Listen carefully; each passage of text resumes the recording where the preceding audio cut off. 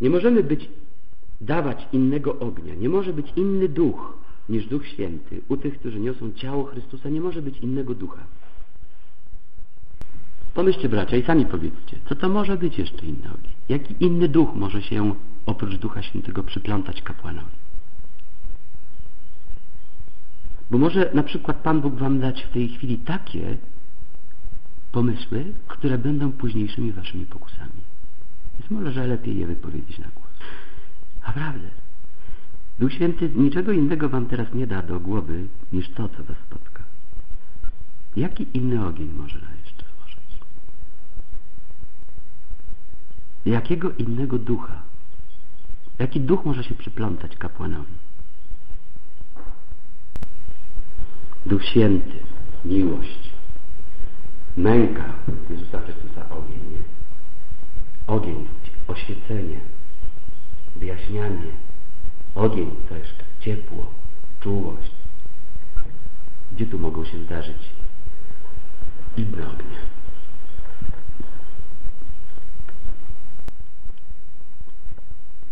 Co Bóg, który jest w niebie, mówi do ciebie teraz? Jaki inny ogień ci podpowiada?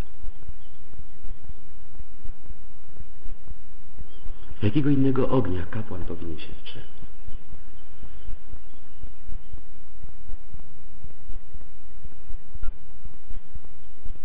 Co nie powinien rozsiewać, nie?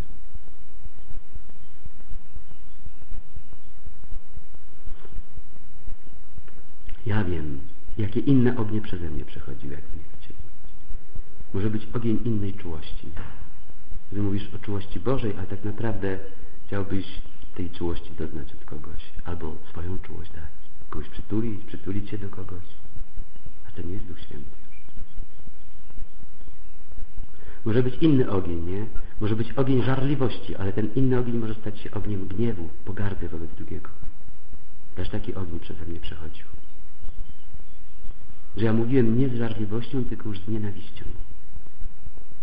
Stare żydowskie komentarze mówią, że Pan Bóg Eliasza wcześniej wziął z ziemi, bo nie radził sobie z gniewem i gdyby dłużej został na ziemi, to by rodzaj ludzki był zagrożony. Miał taką słabość. Jak wpadł w furię, to 400 ludzi naraz, nie? Może być tak, że ogień miłości nagle się zamienia w ogień seksualności. Może być tak, że ogień uwielbienia nagle się zamienia w ogień pychy, dumy, zarozumiałości. Widzisz, każdy ogień Boży może stać się za dużym ogniem, nie? Źle jest, jak jest za małym ogniem, ale może stać się też za dużym. Wszystkie te ognie przerabiałem, które wam mówię, nie? Trzeba tak uważać, nie? Żeby nie był za duży płomień. Bierze cię miłość, uważaj, żeby cię za bardzo nie wzięła, nie? Bierze cię oburzenie na coś, uważaj, żeby nie weszło to w pożar nienawiści czy pogardy, nie? Bo nosisz samego Boga i każde twoje uczucie jest przebóstwione. Czyli każde uczucie nabiera nieludzkich rozmiarów w tobie. Ty jesteś tą kadzielnicą. Jeszcze inaczej. Nieść ciało i krew Chrystusa. Zanoszenie ciała, bo my nosimy ciało, nie? Przynosimy ciało, z ołtarza niesiemy. Czasem to jest tylko 30 centymetrów, czasem 3 metry, czasem 3 kilometry. Niesie się to ciało Jezusa. My nosimy to ciało. Ciało i krew. To też jest ogień, który my nosimy. Zanoszenie ciała powinno dawać nam możliwość wdrożenia w siebie takiego nawyku, żeby zawsze nieść Boga, nie? To powinno wejść w nauk, nie? Daję zawsze komunię świętą drugiemu człowiekowi, to powinno wejść w nauk, że cokolwiek drugiemu człowiekowi daje, to zawsze to powinno być jakąś komunią. Czy tak jest? Czy rzeczywiście tak jest, że kapłani na skutek rozdawania komunii świętej później zawsze komunikują z Jezusem ludzi we wszystkim, co robią? Mówię jasno, czy nie jasno?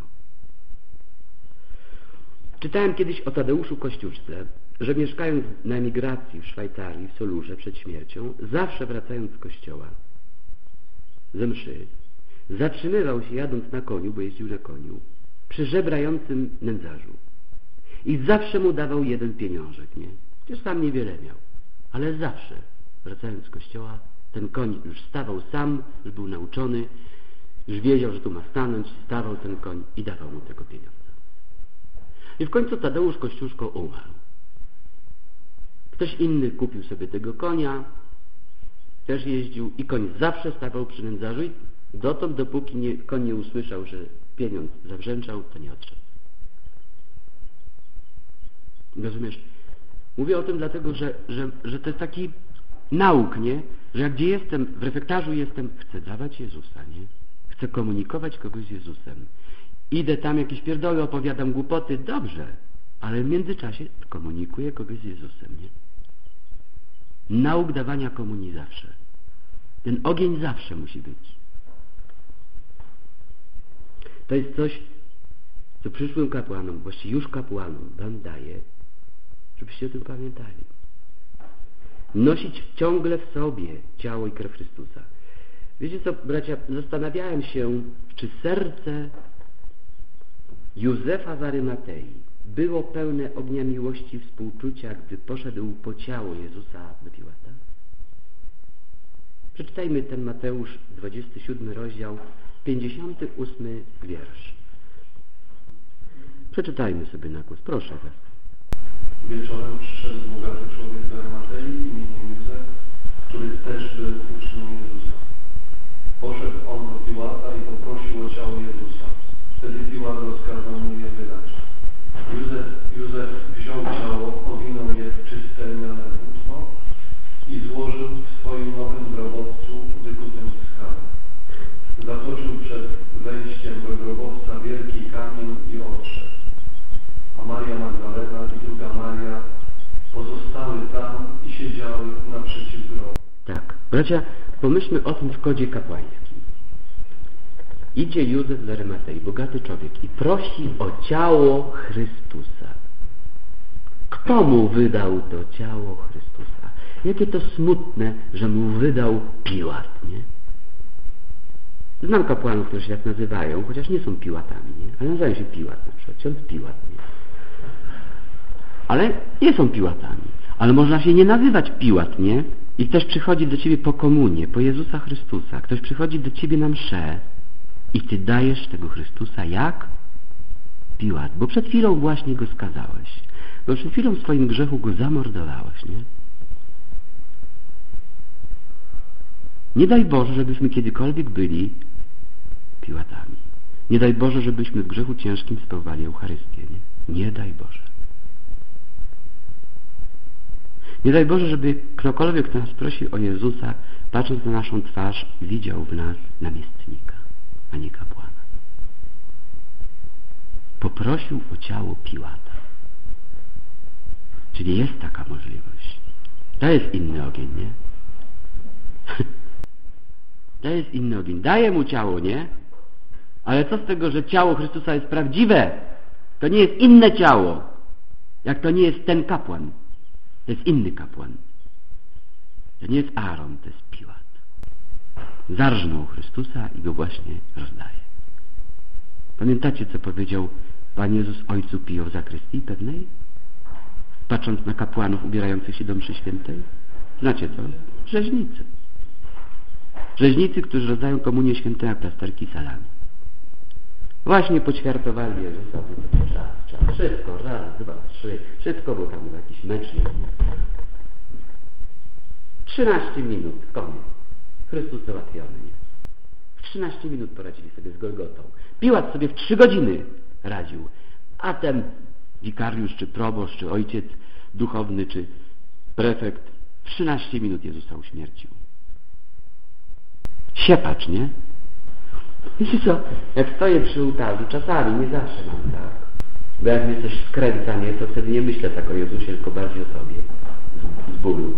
Ale kiedy jestem w dobrym nastroju, to tak właśnie sobie myślę, że przypomina mi to prześcieradło, nie?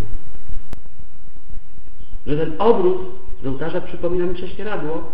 I teraz sobie wyobraź, że idziesz do szpitala, jest wiele prześcieradeł, jest wielu chorych, wchodzisz do sali, jest twoja matka, albo twój ojciec, i będzie matka. Leży i umiera. Ty przychodzisz, I mówisz, no mamo, jak się czujesz, nie? Ona, o, boli mnie, umieram, nie? A ty, no super, mamusiu. Słuchaj, ale spieszę się, wiesz, nie mam czasu. Muszę biec, nie? 13 minut. Jak się czuje matka, jak się czujesz ty? Kiedy byłem małym chłopcem, miałem z 8 lat, może 9, moja matka leżała w szpitalu. Zwijała się z bólu. Przyszedłem do niej, odwiedziłem ją i cały czas myślałem tylko o jednym. Kiedy mi da 20 zł, bo chciałem sobie kupić książkę. A co mnie interesowało to, że się zwijała z bólu. Pamiętam to jak dziś, jak super egoista się... Dziecko jest super egoistą, nie myśli tylko o sobie. A ja wtedy kapitalnie to zobaczyłem. Tak dokładnie. Że mnie w ogóle nie interesowało to, że ktoś się skręca z bólu. Tylko czy ja będę miał te 20 zł, czy nie. I kiedy ona wreszcie wyskoczy z portmonetki. Ona prawie umierała, wtedy o śmierć się otarła. Rozumiesz? Stoisz tutaj przy ołtarzu, jak przy łóżku umiera Chrystus dla ciebie, dla innych. Teraz jak teraz go potraktować? Nie? Spojrzysz na zegarek,